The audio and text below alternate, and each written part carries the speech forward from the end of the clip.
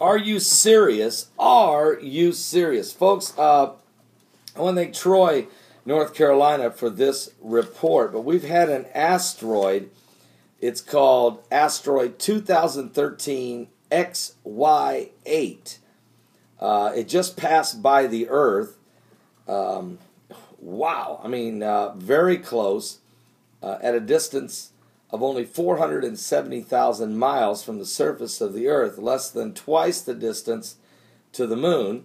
It orbits the Sun, this asteroid does, every 3.3 years, swinging out about halfway to Jupiter's orbit and coming in to just inside the Earth's orbit. There's no danger from an impact from space from this rock at this time, but its current data shows it won't come back near the Earth again until the year 2072. But here's the key. Asteroid 2013 XY8 is a good reminder that there are lots of asteroids out there and we need to find them. We need to get better understanding of how to detect them quicker. And it's also a good reminder that finding them is not easy, folks. For instance, we can judge an asteroid's size if we knowing its distance and how bright it appears to be. It also depends on how reflective it is. And is it shiny asteroid? Can it be smaller and look as bright as the one that's darker and bigger? Now, on average, asteroids reflect about 4% of the light that hits them. Using that number XY8 to calculate its size, we get it's about 30 to 70 meters across, or about the size of a basketball court on the lower end and more than half a football field on the higher end. All right? Now, here's something else you want to know. XY8 was just discovered a few days ago, December 7th. We didn't even know this asteroid existed until December 7th. And it went racing by the Earth today on December 12th. We had 5 days. If this thing had been bigger, if this thing had been huge, we could spot it. We had to give ourselves 5, 6, 7 days heads up, and that's it. If it was bringing a catastrophic event, there's no other way to prepare. And I think that's what Jesse Waltman's whole point is, that we're not getting all the facts from NASA on huge asteroids and things coming toward the Earth. And matter of fact, when Mike from around the world, the government employee, called into my live show a couple days ago and said that there is a massive amount of debris headed toward Earth. NASA knows about it. It's 2 to 3 years from reaching us. All the governments of the world know about it, and they are making preparations on how to deal with life after the asteroids. For it will not be the same as it is today. It will be some catastrophic damage upon the Earth. Now, not that it's going to happen in 2 to 3 years, but that's when they will begin to pepper the Earth. There'll be small pebbles at first, and then the rocks will get bigger. Well, now, when I read in the book of Revelation, I understand that those types of events are coming. Now, I don't know who Mike from around the world is. Very knowledgeable. Says he works for the federal government. He's going to retire soon, and that this information definitely needs to be released. I'm going to ask Jesse Waltman of BP Earthwatch, can he comprehend what Mike from around the world is trying to say, and other scientists who are also predicting the same events.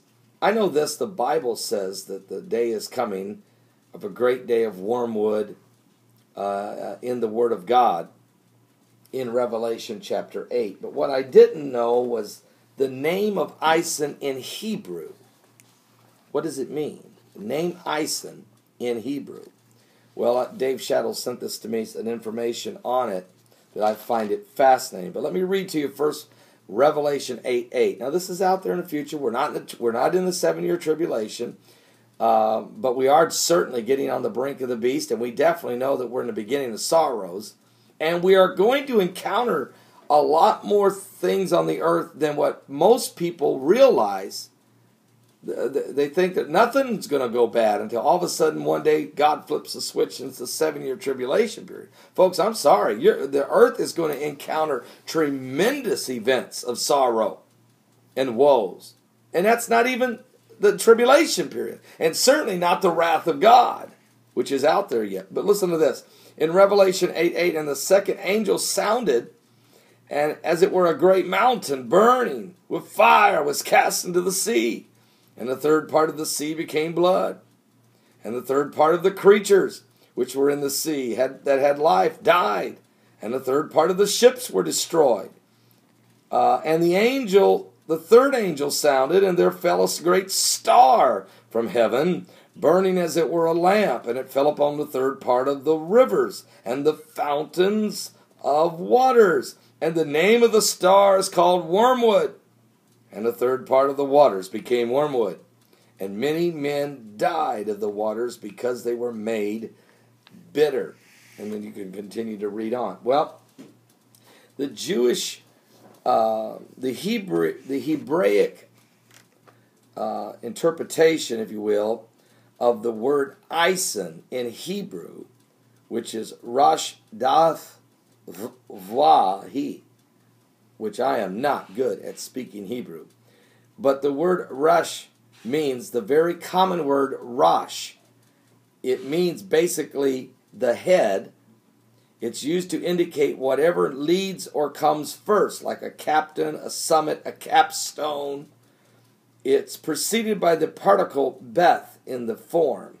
Now, also the word Rosh is also used to indicate a certain plant called a head that yields poison. Rosh, or gall, or venom, is a type of poison. And you can read about that if you want to in Deuteronomy 32:32 or in Psalm 69:21. So it is a bitter poisonous, a venomous poison. Now the next root word for dath is draw water. The word means to draw water, specifically denotes a swinging door of a building. Since doors most commonly open inward, this thing draws you in, or to draw water. So the word means to draw, and sometimes, many times used as in drawing water, or drawing somebody closer. The next understanding letter of the word Ison is wa, which the word means hook or peg.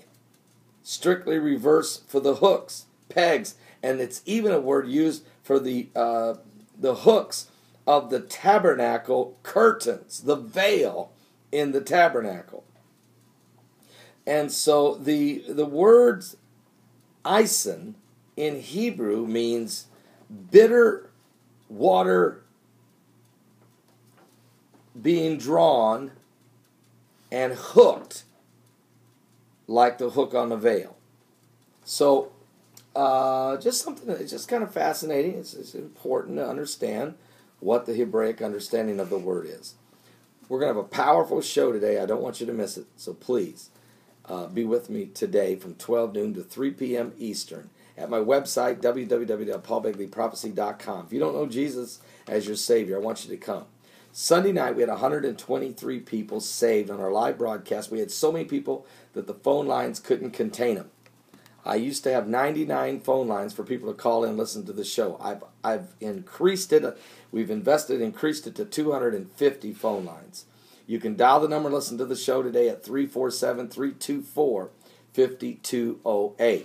Or come to my website, listen and watch the show live, chat at www.paulbegleyprophecy.com. Or you can watch it on livestream.com.